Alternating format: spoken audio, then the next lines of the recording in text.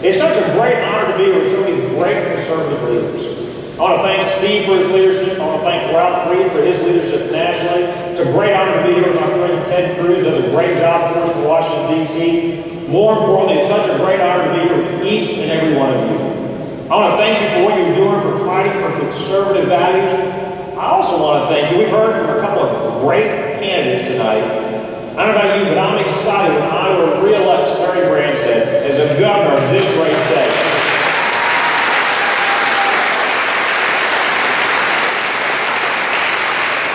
I had the privilege of spending much of my day making phone calls on behalf of Joni Ernst and the rest of the ticket. You know, it is going to be great to have somebody who served us in uniform in the United States Senate. We need to elect her because she's going to do a great job for Iowa, but I have to admit, it's going to be nice to fire Harry Reid from his job as majority leader of the United States Senate.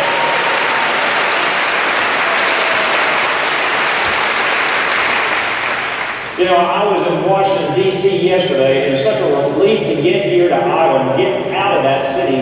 I've got to tell you, I've been in D.C. now 5 different times. And it's a very funny city, but I think I finally figured it out. First time I was in D.C., I was an intern. When you're an intern, there's no job too menial, too low, too demeaning for them to give the interns. I was a low man on the totem pole. I came back a second time in the private sector and enjoyed my time in D.C. I came back a third time. Then I was the executive director of the National Bipartisan Commission on the Future of Medicare. And we were literally on the verge of coming up with a bipartisan solution to strengthen and reform Medicare. How sad that the president at that time, Bill Clinton's inability to control his lust, actually doomed our chances of getting a plan into Congress. Came back a 4th time as Assistant Secretary in the Bush administration. It was a great honor to work for President Bush, but I also got to see firsthand the waste of the federal government in D.C. But the real experience was the 5th time. You see, I got elected to Congress. And boy, is that a different experience. You get there, and it really explained to me a lot of what's wrong with Washington, D.C. That's when you get the secret code. That's when you get the key to the secret doors. Because when you first get elected to Congress, they give you a member. And that's a great thing. That means you can go in all those secret corridors. You can go to any building, anywhere you want. Then they give you a license plate. And it has H and a number on it. It's a very special license plate. You see, you put it in your car, and they tell you you can park wherever you want. One day I was circling the Rayburn building, I couldn't find parking. A Capitol police officer walked out and said, "Congressman, what are you doing?" I said, "Well, the curb says no parking. I can't find anywhere to park my car. I'm just looking for an empty spot." He said, "Well, Congressman, those rules don't apply to you. You park your car wherever you want. That's why you got the special license plate." Then they give you a voting card. You get to go on the floor. Your staff doesn't get to go. Your children don't get to go. Your spouse doesn't get to go. Only you get to go and use your voting card. They give you a bunch of money to run your office. They tell you you can hire or fire anybody you want. And here's the thing. When you get elected to Congress, your jokes get funnier. It's an amazing thing. You get smarter overnight. I told my colleagues you should try this, and I'm bad enough I did try this. I said, I want you tomorrow morning, go to your office. I want you to say the dumbest thing you can think of. Because I guarantee you, that group of lobbyists, that people that are coming to try to get your vote, they're going to find a way to agree with you. So I would literally go to my office and make up, I would say, you know, I woke up today and I saw the sun rose in the west. And these people look at me and go, "Congressman, that is the smartest thing I've ever heard. I saw the sun rise in the west today." Maybe the biggest lesson I learned was, you see, I actually lost my first election. People ask me, what was the difference between losing and winning an election? Here's the difference. When you win an election, you've got a lot more friends than when you lose an election. When I won my election, there was a state official who had endorsed my opponent. He'd gone on TV, he'd campaigned against me, he'd worked hard against me.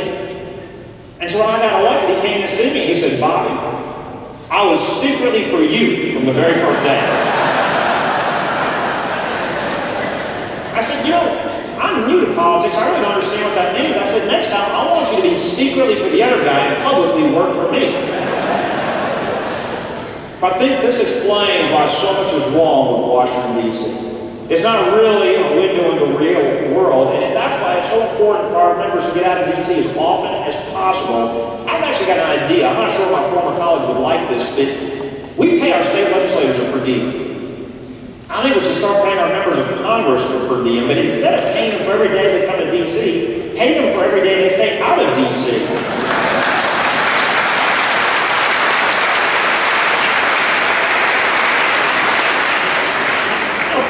Is everything in Washington, D.C. is about politics and political slogans. You may remember a few years ago, Bill Clinton was running for president. He made famous the slogan, thanks to a Louisiana guy, "It's the economy, stupid." His point was that economic concerns are really all that matter. Look, the economy is important. He won his campaign, but I think that's a very flawed view of America. Every political strategist tells their candidates, focus almost exclusively on economic issues. I disagree. They think the key to a strong America is economic strength and our democratic system of government. Here's what I believe. As America's culture goes, so goes America.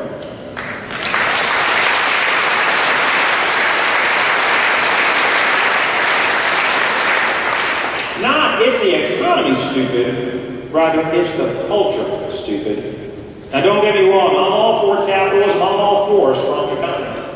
But capitalism and free economy, capitalism and free enterprise will fail in a country where people don't respect the rule of law, don't care for each other, don't share our common view of the dignity of all mankind as God's creation. Culture matters. Don't get me wrong, in addition to loving capitalism and free enterprise, I love democracy. But even democracy will fail in a place where the collected intentions of the government are bent on selfishness, greed, lawlessness, or subjugating others.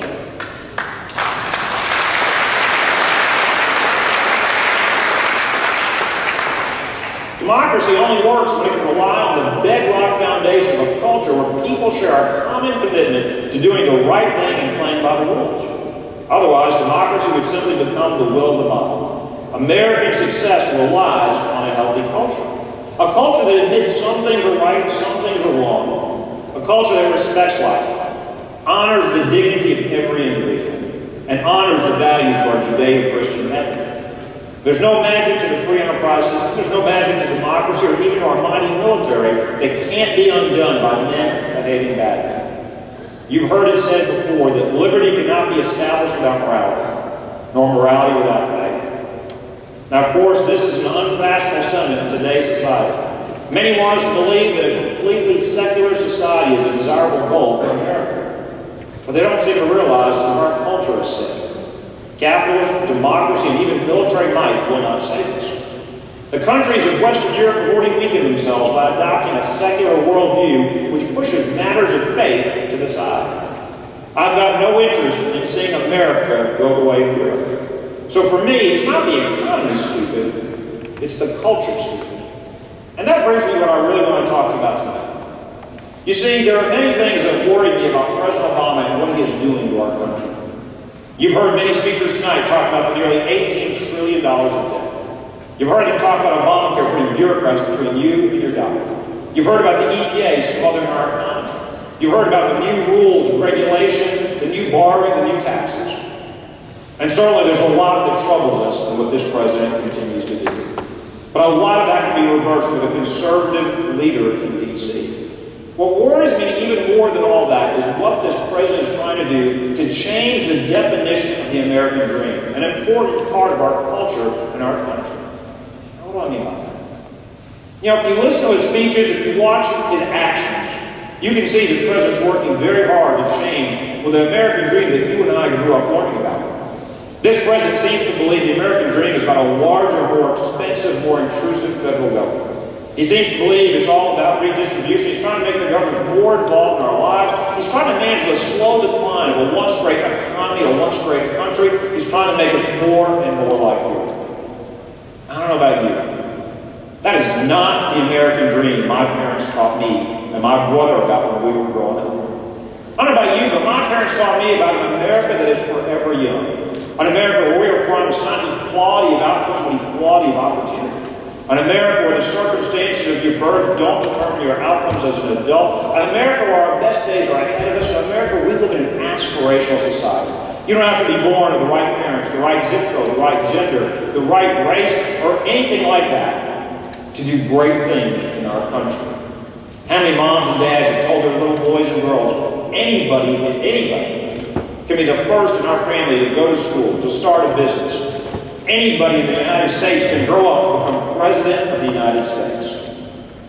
Now, unfortunately, we found out how true that was in 2012 and 2008.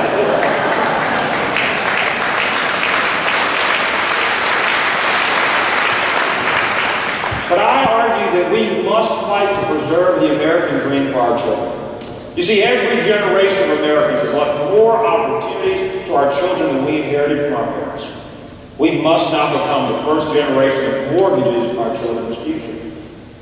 Now, part of the reason this is so important to me is my parents, my family, they have lived the American dream. My dad, he's 1 of 9. He was literally the only one in the entire family to pass the 5th grade. Grew up in a house without electricity, without running water. I know, because we heard these stories every single day of our lives. For one of those fathers, he used to walk uphill going to school, uphill coming back from school as well. You asked him for an allowance, he wanted to charge you room and board. But here's the great thing about my parents' story. Nearly 50 years ago, my parents came from halfway across the world to Baton Rouge, Louisiana. They came in search of the American dream. And by the way, when they came legally.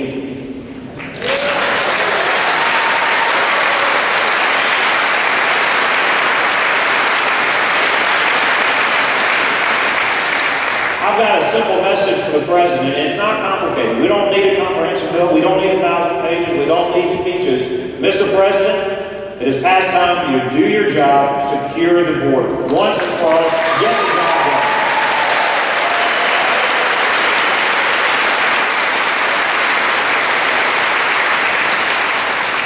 But I want you to think about something. When my parents came, there was no internet. They'd never been on a plane. They had never been to Louisiana. They'd never even met anybody who had been to Louisiana that could tell them about the weather or the food or the people. But they knew in their bones. They knew if you could get it, if you could work hard, there was freedom, there was opportunity, you could provide a better quality of life for your children and your grandchildren. They landed in Baton Rouge. My mom started her studies at LSU. My dad, he didn't know a soul. They were living in married student housing. They were running out of money. He wanted a job. He didn't want anything. Opened up the yellow pages, started calling company after company after company. Now, I don't know if it took him weeks or days or how long, how many hours he spent on that phone, how many times people hung up on him. Finally, he wears a guy down.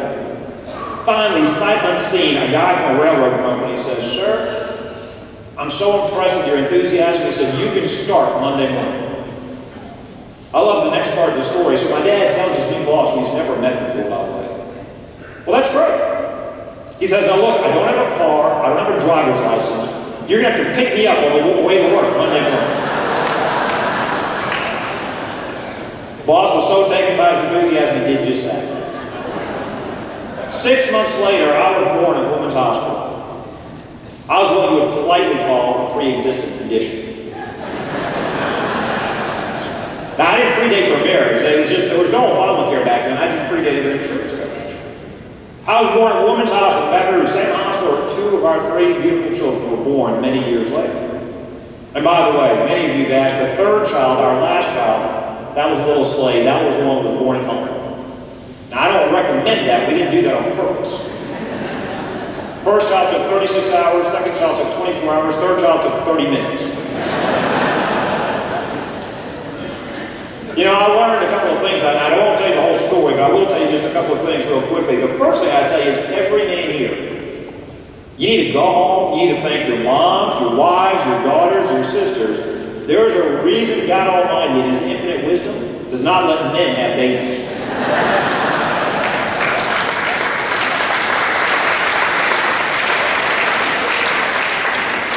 If it was up to us men, there'd be one baby, there would never be another one again. The dumbest thing I ever heard, I was in church the very next week. A guy came up to me, he read about it in the newspaper, and he said, Bobby, the exact same thing happened to me. I said, what do you mean the same thing? He goes, well, I had me a kidney stone. It's exactly the same thing. I said, that's the dumbest thing I've heard. Unless it was a 9-pound kidney stone, it is not the same thing. The second thing I've learned is that, babies, when they come out, they don't look like when they come out on TV. They're all pink and beautiful. They come wrapped in a blanket. It's not how it works in real life. I've been married to my beautiful wife 17 years. We first met in high school. She was the very first girl I asked out. She told me no, but she was the first girl I asked out. 17 years of marriage, I lied to her exactly once. And that was after the birth of our child. See, our baby comes out, and she asked me, she's screaming in pain, she's on the floor of the bedroom, just the two of us. There's no ambulance, there's no doctor, no nurses, no paramedics. The baby comes, and by the way, everybody comes and congratulates me. All I did was catch the baby. I didn't do anything. She did all the work. So the baby comes out, and she asked me, what does it look like?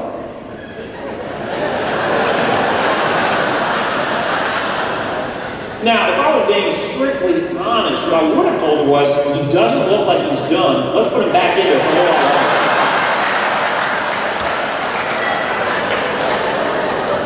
Now, my second thought wasn't much more helpful, because my second thought, when she asked me again when I didn't say anything, was, sweetheart, he looks like your side of the family. Doesn't look like any of my side of the family. But you see, I like being married, so I told her he's a beautiful baby boy. 10 fingers, 10 toes, he looks great. I will tell you this. We've had 2 children before. This was our 3rd child. But my wife, she'd been in pain. She was on the floor. She felt uncomfortable. And I remember when I gave her our 3rd child to hold for the first time, she forgot she was on the floor. She forgot her discomfort. She forgot her pain.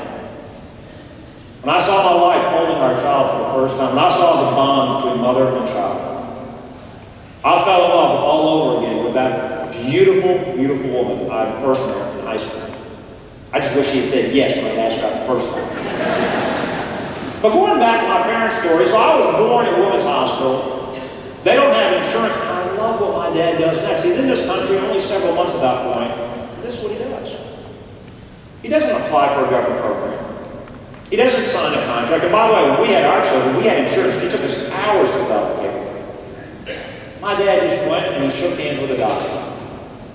He said, I'll send you a check every month until I pay this bill in full. 2 men standing alone in a hospital just shaking hands. That's the way you got things done.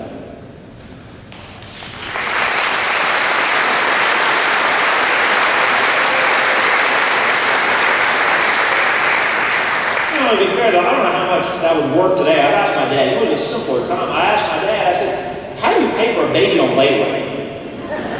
I said, if you skip a payment, can they take the baby back? What do they do?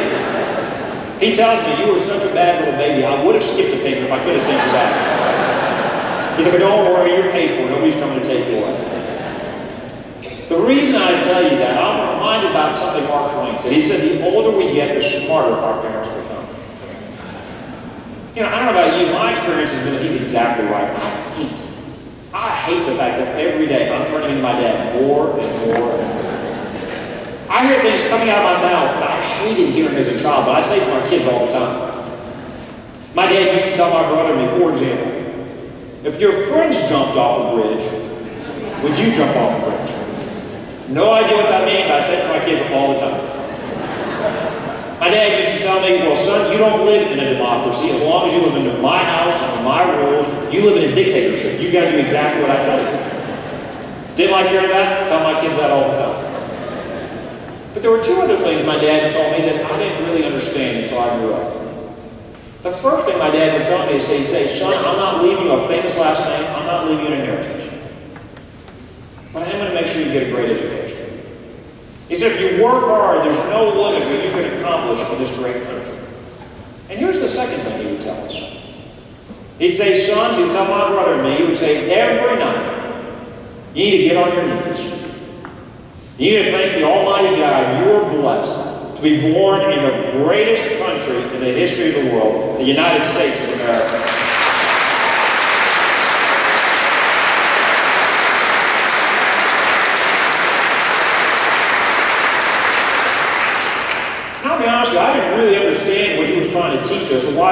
important. Everybody I knew was American. What does that mean?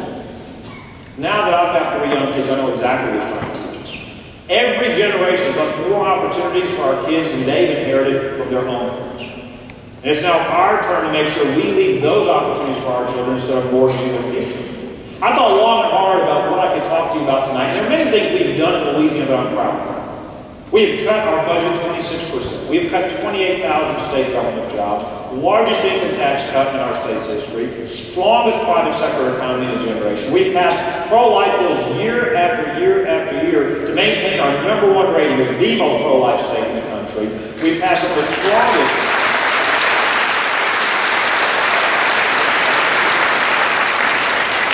Some of the strongest Second Amendment protections, but here's what I want to talk about briefly tonight. We have worked hard to give every child in Louisiana the chance to get a great education. It's pretty simple. It's not complicated. We know that every child learns differently. Some children are better off homeschooled, other kids are better off in public schools or in Christian schools or parochial schools, online programs, dual enrollment programs, charter schools. Every child learns differently. So we've done something very simple. We said instead of making the child follow the dollar, we'll let the dollar follow the child. We will trust parents to make the best decisions.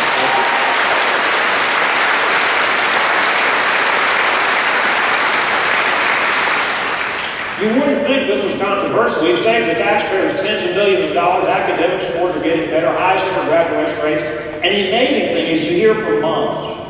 It's the first time my child's bringing home homework. It's the first time my child is actually thinking about going to college. It's the first time my child is going to a school where there's paper in the classroom, pens in the classroom, supplies in the bathroom. The first time my child's wearing a uniform or feels safe. Yet millions of kids are trapped in failing schools thanks to the extreme left. In our state, a union leader got up and said, parents don't have a clue when it comes to making choices for their kids. Well, this is the same left that doesn't think we're smart enough to buy our own health insurance, to own a gun, or to exercise our religious liberty rights. We fought and won this battle in the legislature and in court, and here is our reward. Eric Holder and the Department of Justice took this to federal court to try to stop our student choice program. And by the way, how sweet it is to hear that Eric Holder is about to be out of a job.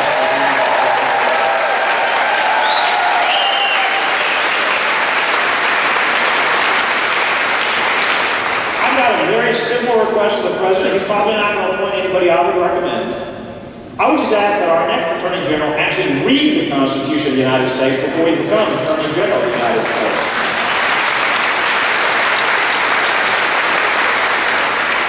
So even though 93% of our parents are happy with this program, Eric Holder takes us to federal court. Now, we beat him in federal court. Actually, I had to go to D.C. I went to the National Press Club, called this lawsuit cynical, immoral, and hypocritical.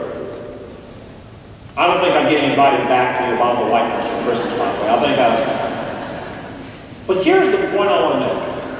How do we get to the point where the federal government thinks that it has the right to stand at the schoolhouse door to keep children away from a great education? How in the world does the Department of Justice think it has the right to tell parents where they should send their kids to get an education? But then again, I guess we shouldn't be surprised. I had to go to federal court to file a lawsuit against the Federal Department of Education to say the federal government should stop forcing Common Core on the United States of America.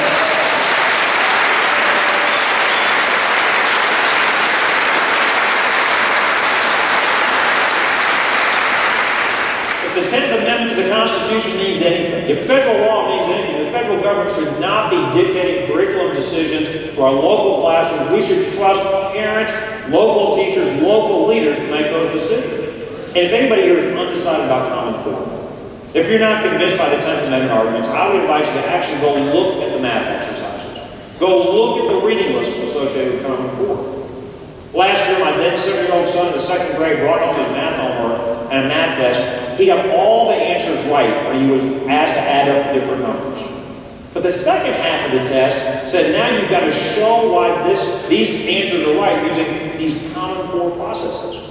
So for example, 18 plus 4 equals 22. He had to draw diagrams over several steps showing why 18 plus 4 is 22. I love what my little boy did. He got all the answers right. Then when it came to the second half of the test, For example, when it said draw the diagrams wise that 18 plus 4 equals 22, he wrote for every single one, because it is.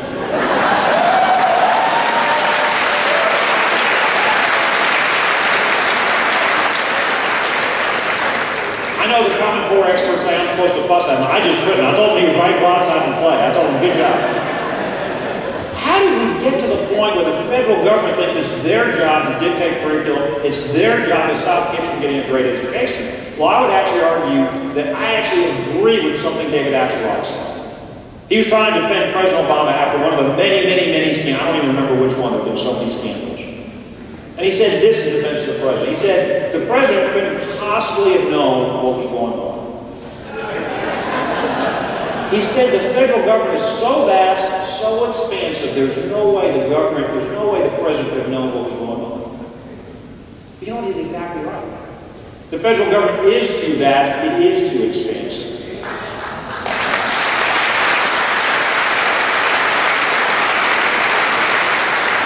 You may remember in the 90s, Bill Clinton famously said the era of big government was over. Well, never before has somebody been so wrong about something so important in our modern political history. You know, if I could go back in time several years ago and stand in front of you, you probably wouldn't even believe some of the horrors we've witnessed in our own federal government. If I stood before you and said, would you really believe that we'd use the IRS to go after conservative groups? Would we have believed that our government would do that? No. If I could go back in time and say, would you really believe they would run up the debt to $18 trillion, nearly $18 trillion, would we have believed that? No. If I could have gone back in time and said, would you really believe the Department of Justice would get guns into the hands of Mexican drug cartels through Fast and Furious? Would we have believed that? No. If I would have gone back in time and said, would you really believe they're going to create a new entitlement program and we can't afford the ones we've got today? Would we believe that? No. If I would have gone back in time and said when our ambassador in Libya was killed, they would try to blame the YouTube video. Would we have believed that? No.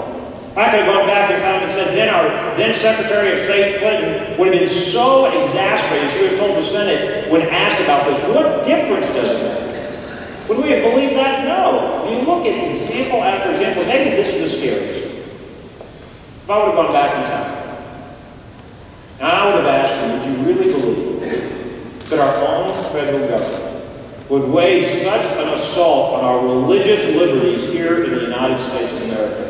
Would you have believed that? No. You know, I was glad, I don't know about you, I was glad the Supreme Court decided the Green family didn't have to pay over $1 million a day in fines simply because they didn't want to use their own money to buy abortifacients for their employees. Weren't you glad that the Supreme Court got that right?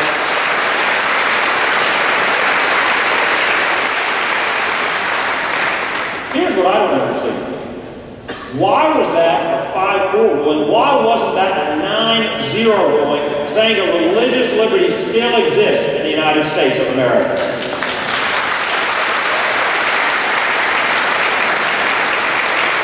You see, when Secretary Clinton, when President Obama, when they talk about the freedom of religious expression, they mean you've got the right to worship the way you want Sunday morning, Wednesday night, and that is it. That is not religious liberty. That is not what the Founding Fathers intended.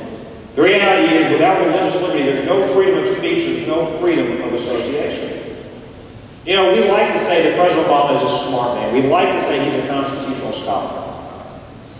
I'm not in favor of lawsuits. I passed tort reform in my state to crack down on frivolous lawsuits. But you know,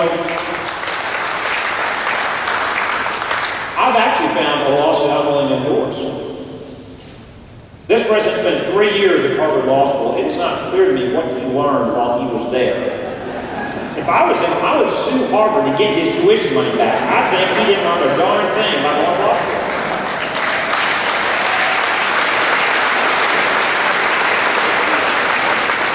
You may have seen during the recent controversy of the Duck Dynasty, one of the first people to defend Phil Robertson was the governor of Louisiana.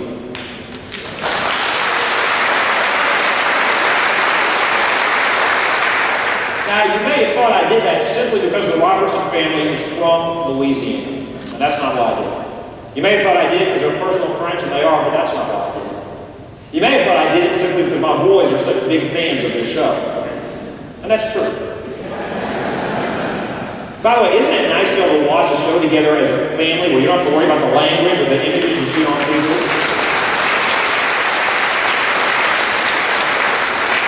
The reason I stood up for Phil Robertson was pretty simple. I'm tired of the hypocrisy of the left. They tell us they're for tolerance. They tell us they're for respect. The reality is this. They're for tolerance unless you have the temerity, unless you have the courage, unless you have the audacity to disagree with them. They are such hypocrites. I don't know about you, but I am tired of it. It is time to draw a line in the sand and tell the left enough is enough.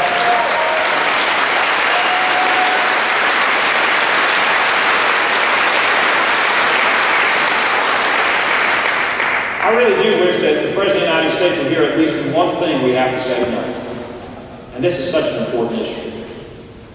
You see, the United States of America did not create religious liberty. Religious liberty created the United States of America. There's a reason we agree with that.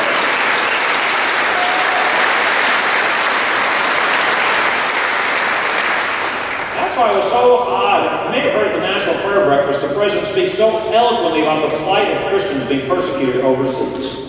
He was eloquent and he was right. There is a shooting war on religious liberty overseas. It's not a shooting war at home. It's a silent war here at home. It is a shooting war overseas. But it was such an odd juxtaposition. Yet again, there was a Grand Canyon-sized gap between this president's rhetoric and about what he's actually doing here at home in the United States. He was speaking eloquently about religious liberty even after he goes after religious liberty rights here at home. Or if you didn't happen to hear his remarks, to summarize, this is what the president had to say. The president is worried about religious liberty. If you like the religion, you can keep your religion. Now, before I close, I do want to mention this very briefly. In addition to his assault on religious liberty and the growth of the federal government, it is very disturbing to see how this president has mishandled foreign affairs. This may be, during the 2012 election, I came to Iowa and I went all over the country saying that President Obama was the worst president since Jimmy Carter. Now, after the election, I actually went back and I apologized to Jimmy Carter publicly. I said, that wasn't fair to Jimmy Carter. I truly think that President Obama is the first president in our nation's history who does not believe in American exceptionalism.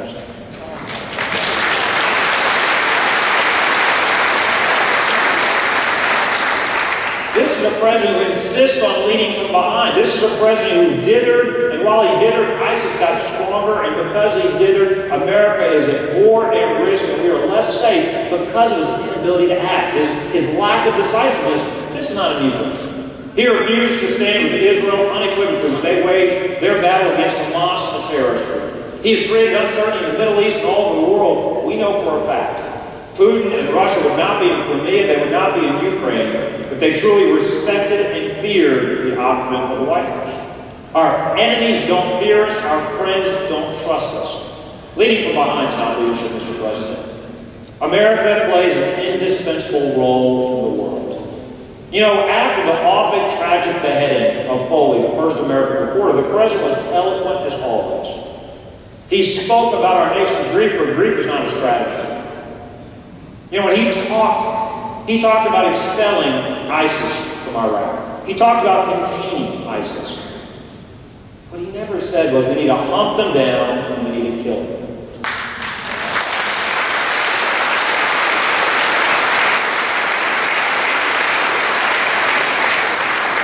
Only recently, at least the president's rhetoric, at least he finally understands that there is evil. At least he's beginning to say that he recognizes there's evil in the world.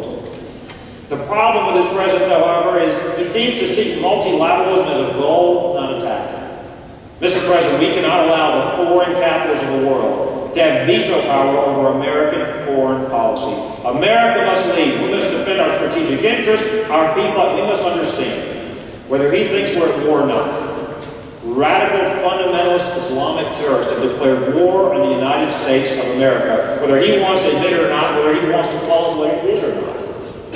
We do have the greatest military in the entire world. We have the freest people in the entire world. We need a president who's not embarrassed about American exceptionalism and understands the simple truth. A stronger America leads to peace in the world. It's not a slogan, it's not a cliche, it's the truth. I know it's not very sophisticated to those citizens of the world in the Obama administration. But you know what? Sometimes truth isn't sophisticated. Sometimes truth is just simple truth. It's time for the President of the United States to become the leader of the free world and understand America truly is the greatest country in the entire world, not just one amongst equals.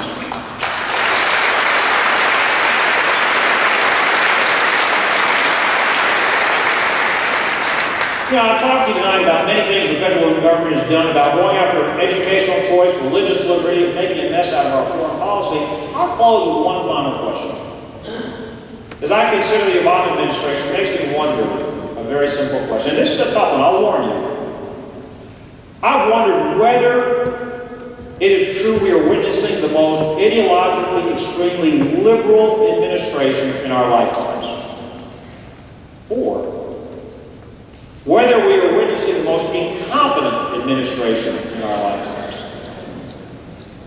The only satisfactory answer I've come up with this is to quote Secretary Clinton. What difference does it make?